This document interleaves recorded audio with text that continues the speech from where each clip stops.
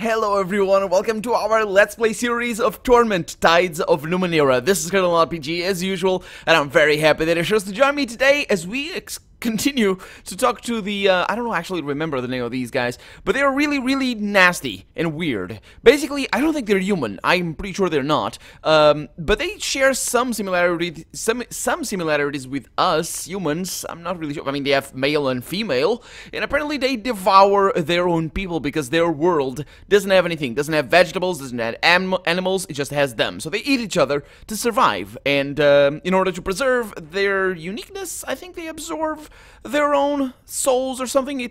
I don't know. It's kind of a mess, really. But we do have a lot of these things that I didn't look at before. This pushcart holds the emaciated corpse of a pauper. His toes and fingers have been chewed to the bone. The bed of this old pushcart is stained with blood and other more unpleasant things. A plump middle-aged woman lies upon the slab. Her head has been stripped of flesh, her eyes placed neatly on the slab beside it.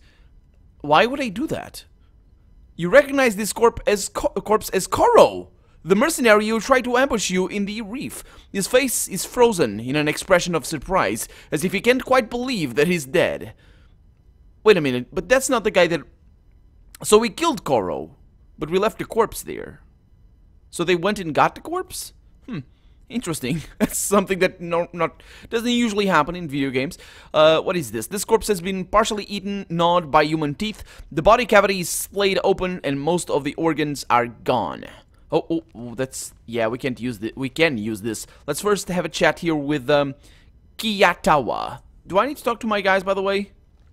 Yes, lad. So how are you holding up, man? Oh, I'm fine, lad. I just hope you won't regret our friendship. Yeah, I know about that. What about you, Alijern? Do you have anything for me? Nope. He's guarded eyes, huh? Okay, let's have a chat here with Kiyatawa. This woman watches you, measuring every step, every twitch of your hands, and yet there is no fear in her. Iron lines her spine and presses her mouth into a thin, even line.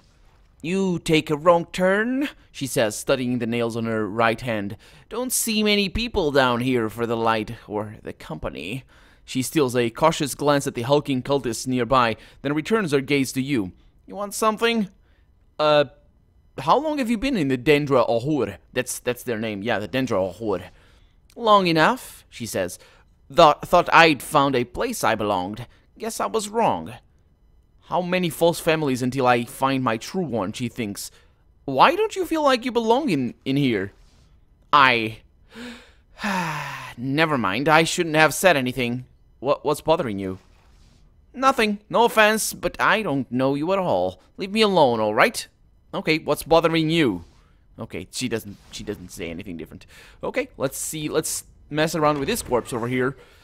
A strong aroma of charred flesh rises from the dingy cloth over this corpse. Let's leave that for later. If I mess around with this thing, these guys might be kind of upset. So let's not do that. This corpse is in a wretched state. Its head and limbs crushed to a pulp, with bits of wood and debris embedded in the skin. We got a guy here called Malay or Mallet. I will go with Mallet because a lot of these names seem to be, or I guess some of the names in this game seem to be words from every day that we have. Like, you know, we've found them before. The burly man sneers at you, flexing massive scarred hands that could easily encircle your throat. His tongue probes his stained, sharpened teeth, and a short, blood-stained club swings from a hook at his waist. So, what are you doing out here, Shule meat? He says, playing in the dark. He chuckles, long and low. Mallet, Tibir mutters, a frozen grin. This numb slab beat his partner to death over 2 shins. And I'm the one who turned him in, he thinks. I can't trust him farther than you can throw him, or even push him. Yeah, well, if he's pretty big, you probably won't be able to throw him. So, tell me about the Dendra O'Hur, I ask to this guy over here. I don't have to tell you nothing, he says, snorting. You ain't one of us. You ain't nothing. You ain't nobody, he says. He jerks his chin at the elderly man who stands nearby. You want a tour? You talk to Imbitu. I'm busy. So is he in charge? Yeah, and at his age, it better be. Really? Have you been part of the Dendra O'Hur for long? Nah, not that long. What sort of work did you do before? I broke stuff, he says, his eyes gleaming with dull humor. And don't think I don't recognize you, he adds, looking over at Tibir. I remember you, and what you did. Oh, what I did, Tibir says, scratching his jaw. What I did? Oh, you're talking about how I told everyone you killed your partner for less than the cost of a dinner? He smiles, but his eyes are cold. I'd do it again, and for free. Doesn't matter, Mallet shrugs. None of that stuff matters anymore. This is my place now. I don't do that anymore, he thinks. Not for revenge, anyway. Not much for conversation, are you? I ask. The way I see it, he drawls, is I don't know you. You ain't done anything for me, and we got nothing to talk about. Not now, anyway. So, why should we? Well, you'll open up if we have something to talk about, right? Oh, yeah. You won't be able to shut me up. Okay. So that might be something for the future. Huh. You can't tell me anything about the Dendra O'Hur? Well, nobody said nothing about can't, he says, picking a tooth. The word is want. Maybe Imbitu will feel differently. Okay, I'll see you later then. Yeah, see you later. Okay. Imbitu, what are you, sir? At first glance, it would be easy to assume that this man is dying of some wasting disease or starvation. He is little more than a too-tall skeleton. Too tall? I don't know what that is. I don't know that word. Too tall skeleton wrapped in translucent flesh and a tattered robe. His hands are essentially bony claws, and yet he beams at you, his sunken eyes glittering with a suppressed laughter and feverish life. Keep your guard up around this one, says Aligjern. He murmurs at your side. Imbitu is sharp, very sharp. He's eaten a lot of very smart people. Imbitu smiles. His teeth are muddy brown. I know you, he says. So many eyes have lingered on that tattoo, that noble brow. He reaches for your forehead with a shivering skeletal finger. Let's pull away. Should I pull away? I think so. Let's pull away. You step away out of his reach. He blinks, then smiles. Oh, I'm very sorry, he says. I rarely deal with the living. Corpses are not quite so bashful. He flaps his hand at you. I remember you now, of course. Old Syriza once saw you out of the corner of her eye. A week before his accident, old Ulori Mar sold you a small bag of, sugar-dusted almonds. But those aren't the only two. No, you drift through countless lives, altering and ending them, never leaving a name. He draws in his breath. Oh, I can stand mysteries. Love them, but can't stand them. Who are you? The Changing God. Aligjern mutters something inaudible under his breath. Are you? Imbitu says, and though he covers his mouth with his hand, you see his sly smile. I do hope you've told your cult that you've returned, and they will simply be delighted to see you. He clears his throat. So, what brings you to the chapel of the Dendra O'Hur? You are not, child, he thinks, but so bold to claim you are. What an interesting cast-off. Yeah, I figured that something interesting would happen there, and that's why I lied. Let's keep up the facade over here, and let's keep, maybe we're gonna be able to get something out of him if we entertain him for a little bit while being interesting. Let's see. Yeah, that's actually something I came here for. The murder. Let's see. Oh yeah, a sculptor told me that your people may have found a man killed by a strange creature. Yes, he says. I believe I know the poor man. Dry as a leaf. Hollow as an eggshell. Barely any mind left in there at all. He clucks his tongue. Inspect him at your leisure. He's the one with the charred skin on his brow. Making a note. Okay, that's good. Now, I don't know much more about him, he says, chuckling, though I can assure you we plumbed the depths of his mind and body for answers, but I seem to recall seeing him before. Probably not through my eyes, mind you, in Cliff's Edge. He was coming out of a building near the surgical parlor. I think that's what it's supposed to mean. I don't know. But yeah, let's go with surgical, because I can't pronounce that word. So tell me about your cult. We worship the great Queen Sarlavun, Lady of Maggots, Goddess of Entropy, and Guardian of the Empty Barrier, he says, then pauses, tapping a muddy tooth thoughtfully. Although worship is the wrong word, perhaps. He points to the altar nearby. It displays a skull with flat, unforgiving eyes buried in its hollow sockets. She waits on the other side of death with her billions of squirming children. They devour whatever passes into their realm, and rightfully so. Everyone must eat. His eyes twinkle fondly.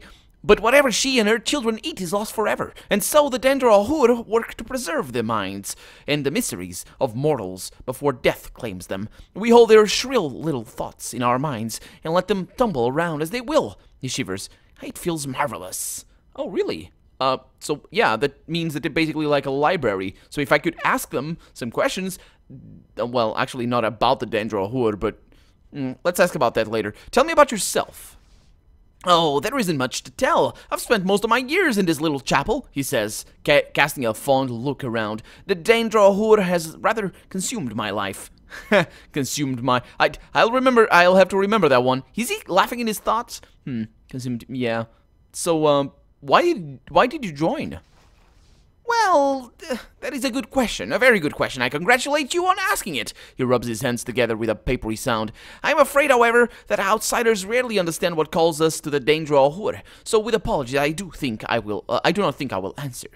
Okay, I'd still like to know why you joined. And why I would love to tell you, he snaps, and it is clear that he would. He says, and it doesn't snap, he says, but it is rather tangled in the mysteries of our order. I simply cannot indulge you. Again, my apologies. Okay, well, that's totally fine. Can I ask you something else? About the Dendra O'Hur? Lovely! This may surprise you, but we rarely get curious visitors. Most people seem quite nervous about us. Well, with some reason, he wets his cracked lips and waits your questions with polite interest. Okay, so he's a nice guy, I think. Maybe a little bit crazy, maybe a little bit socially detached, but that's totally okay, right? So what is the purpose? I mean, I guess we know that, so that's, again, yeah. What does your cult's name mean, anyway? The old man's eyes dart from side to side, and he leans in. Nobody knows, he whispers, delighted. It's a mystery. Isn't that wonderful? That actually is a little bit ironic, but yeah, it is. How long have the Dendra O'Hur existed? Centuries, he declares, though how many I couldn't say. We aren't devoted to paper records, as you might imagine. We prefer keeping them in our heads. He runs his tongue along the edge of his rotting teeth. Also, and this is slightly embarrassing, none of us managed to eat our founder. He simply disappeared one day. Can you imagine? Oh, really? Who founded your cult? A man named Melmoth Leviarm, he says and sighs. I do wish one of us had managed to eat him. That sounds really gruesome, but it's how they transmit knowledge. It is it is what it is. So I'm actually gonna write it down over here, because if I can track this guy down later, or the memories of him, then hopefully the game won't have to tell me that, oh, I remember it's the, you know what I mean? The game might tell me that I remember him by this line over here, but it might not, so I'll have to draw the connections myself, so I wrote it down. How do you preserve humanity's knowledge? Oh, I thought everyone knew that, he says, surprised. We eat the flesh and organs of corpses to assimilate their minds. Then, he trails off, noticing your expression. What? Yeah, I was more interested in the process of your methods. The process than your methods. Ah, fellow Scholarch, he says. Well, it's quite simple and impossibly complex at the same time. He points to the various hoses and chambers adorning his robes. We do not chew on the corpses, of course. That would be quite messy and lethal, most likely. Humans are a diseased bunch. Our suits... Oh, lethal for you. Oh, I see.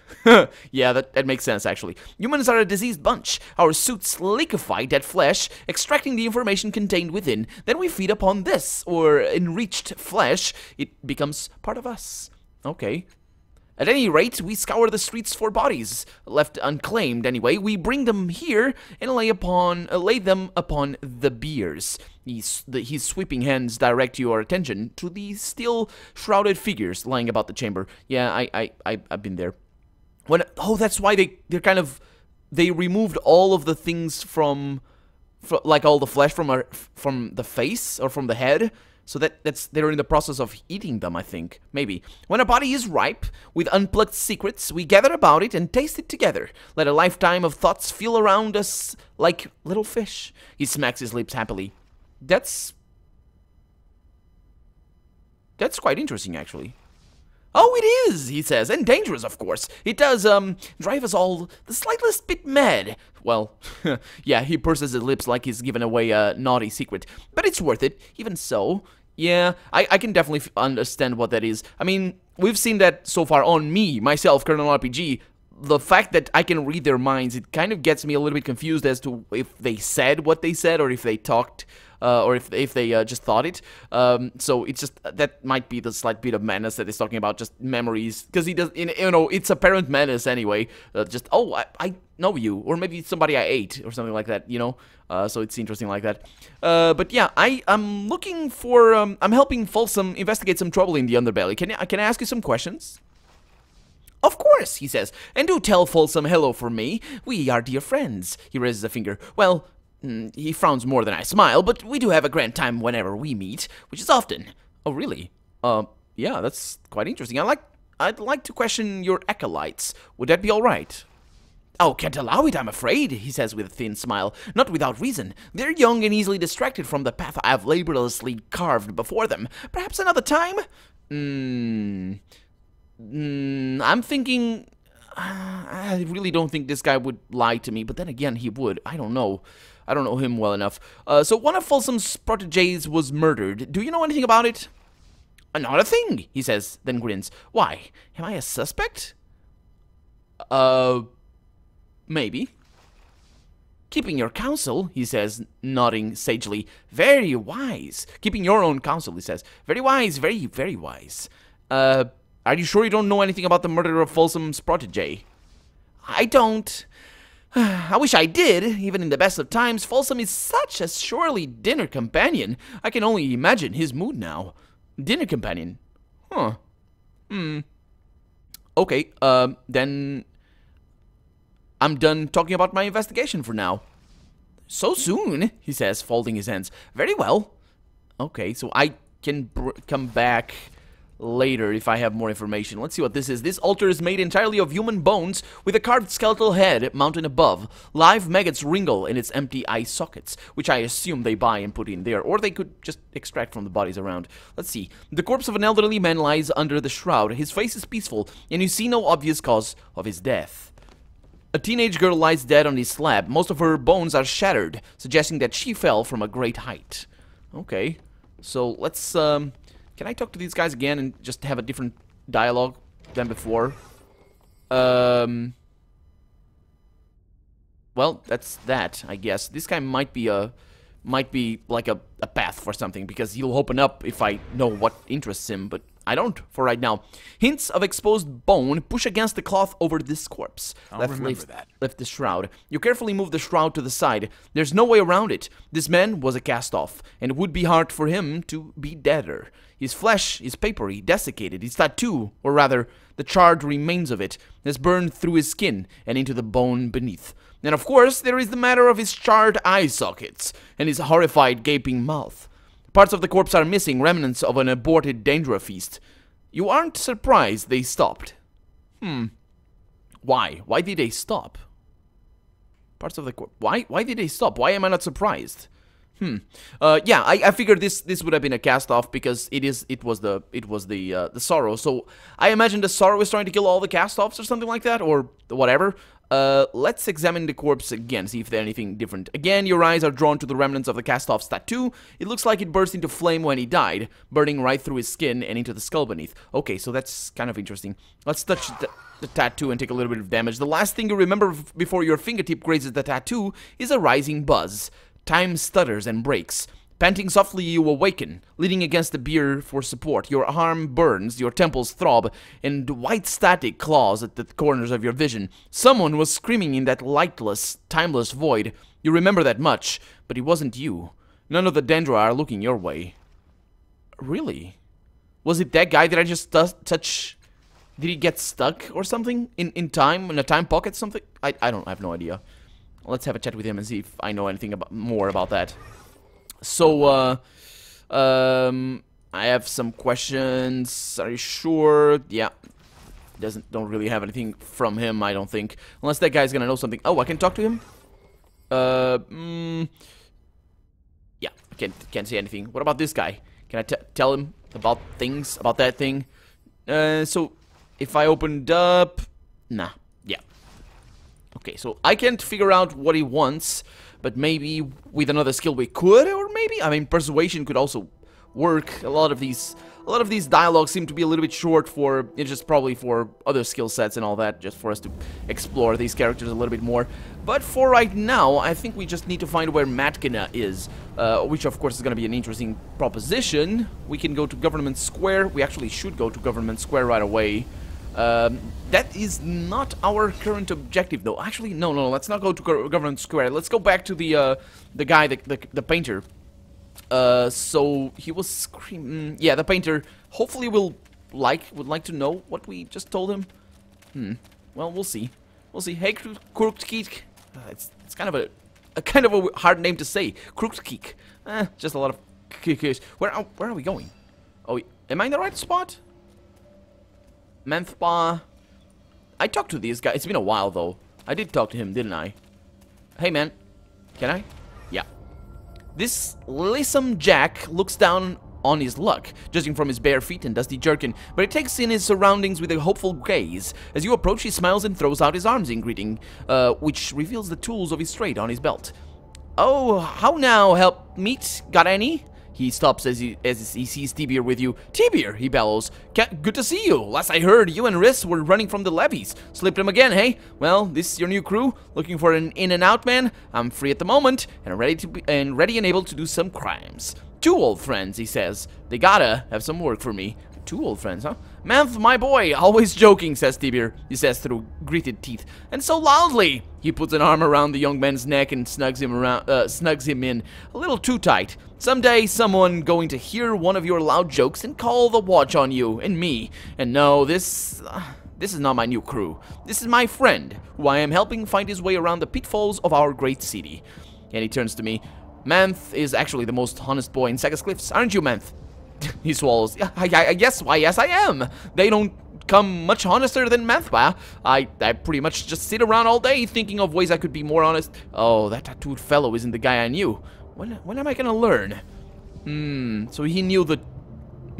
maybe, I don't know. Maybe he knew another cast-off, or maybe he actually knew the Changing God. Tibir's meaty palms cover Man's mouth. That's fine, lad, that's fine. He smiles at you. You know, Manth has the most dangerous job in Sagas Cliffs. He's a window washer. Hangs out over the sea faces of those cliff houses and scrubs away without a care. And if that weren't enough, when he's not working, he's down here in the underbelly, helping people find their way around. Go on, just ask him. He knows everything about the place. Oh, that's alright, says Manth at Tibir's left end. Ask me anything. You want to hear about the people who live here? Or maybe the Stika tunnels, or the manufactory, or those crazy Dendra O'Hur bastards? Really? Are they crazy? Tell me about them. Well, the cannibals? Yeah, sometimes I think they just do it just so they can be crazier than anybody else. I know they got some kind of mumbo-jumbo reason for eating dead folks, but I just think they just like making people squirm, you know? Yeah. I think he's just gonna tell me about this place. I probably should have talked to him before. How did I miss him? Was he not here? Yeah, give me your general take on the underbelly. Well, it's the bottom of the ladder. As they say around here, there ain't no more down to go. But that's a good thing, right? Means you've got nowhere to go but up. A passing thought dims his cheery expression. Unless you drown or get swallowed by the bloom or something. Yeah, tell me about the bloom. I can't. Just a big secret right there. I think this is just actually something quite important for the setting, and people who know the setting will know exactly what that is. But yeah, we'll probably just have to figure it out later. So tell me about the people here. He blows out his cheeks. Well, I won't talk about everyone. There's a lot of us here, but I'll hit the highlights, or lowlights, I guess. He starts to count them off on his fingers. There's Folsom, of course. He runs things around here. Not officially, mind you. He's just the sharpest shaggin' with the hardest crew is all. Michela, who sells bits and bobs at her stall. Malk, the meatmonger, who sells, well, meat. Tell Malk I sent you if you pay him a visit. He gives a shin for each referral. Let's see. There's Alijern, the Aeon Priest, who, oh, there you are, Alijern. I was just about to say wonderful things about you. Yeah, I'll bet. Go on. Sure. Then there's Mapper, crazy Craig Carker, who's covered in maps, and well, I suppose that's it. What with the Kruktkik dead? What? Kruktkik is dead? Wait a minute. What? He spreads his hands. Yep, that's all that's worth mentioning. Wait a minute. Kruktkik is alive. I saw her. How can I ask about that? Oh, I can't. Oh, what? This is the bug. This is a bug. This gotta be a bug. This gotta be for something. Oh, that's not good. If it is a bug, it's just a spoiler. Is she gonna die? I suppose that's it. What with Crooked Kick? Yeah, I think she's dead. Or what? I don't know. It's gotta be either an oversight where she was meant to be killed, or because she's right there. We just saw her. I just said hello to her. So, what do you know about the Stika tunnels? Well, they've dug them all over the place around here. You only see the ends of them since they fill them with loose dirt that only they can dig through. Yeah, I actually need to go back up there and talk to them and just get them to get Skekt to bring me somewhere else. So, what's the manufactory? Oh, the heart of the industry in Sagas Cliffs. People think only the crazy and the crooked live down here in the underbelly, but if you want to see the hardest working people in the city, go look in at the furnaces. That's real work, that is. Poor Sapsy thinks, what's the point of honest work if it doesn't get you out of this hole? Yeah, well, it's true, I guess. I mean, if they like it here, I guess it doesn't, well. So do you know anything about the murder of Folsom's protege? Well, now that is some spooky effluvium and no mistake. Circle of blood on the wall, but all they found of the Vic was the skinless hand? Well, it happened in that alcove on the other side of this structure if you want to see it. Yeah, I've been there. Do you know where I can find someone named Matkina? Oh, the White Death? Huh, you went crazy, are you? He lifts his hands placatingly. Sorry, none of my business. I couldn't tell you where she is, but you might want to talk to Mapper. He's squatting in one of the shanties down there, and if there's any place she can hide, he'd know about it. Okay, well, thank you very much. I'll see you later. Keep it high, Kit. Or sit, I suppose. What is... Crooked Kick is right there. How is she dead? I think they might have forgotten about the dialogue or something. Or this could be a bug. What's new, she says. So... yeah. I have no idea what that is. No idea whatsoever. We talked to the Headless Men before. But anyway, we need to go back to Circus Main. Circus Main? It's a main thing. Oh, I took the... oh, that's why I missed it. Because I never went down there. And of course, that's where Tibir has his... is that Tibir's place or is that Aligern's place? No, that's Aligern. Aligern, I think we would find him down here if we had taken Calistegi. Or Calistige. Let's go with Calistige. Calistege. How do I pronounce... how did I pronounce her name? Anyway, it doesn't matter. I think we'd find him in there if we had taken her instead of him. We're going in the wrong direction. Let's go this way. And of course, it's nighttime now because of reasons. And that's Spaya and Kellinor still over there. And Yerem, how's it going, guys? Do your thing, and let's have a chat with this sculpture and see if he says something. Zalfi glowers blankly at the sky, his battered fingers sculpting the air, his lips moving silently. Have you made any progress? None. I need to know who the victim was. Okay, so I'm asking the same things. Well, I found him, but I don't really know much about that. Well, I guess we can't complete that quest. Well, it's not actually a quest, because I looked for it. It's not actually a quest, is it? Sorrow Spray. It is, actually. Investigate the victim's house in Cliff's Edge. That's not here, is it? This is not Cliff's Edge. No. So, it is a quest. We just need to go to the right place. That's Cliff's Edge. That's where, of course, we have the Fifth Eye Tavern, where we spent a whole lot of time in there. And we still have that quest to do, the adversary. I wonder if it's related to other quests as well.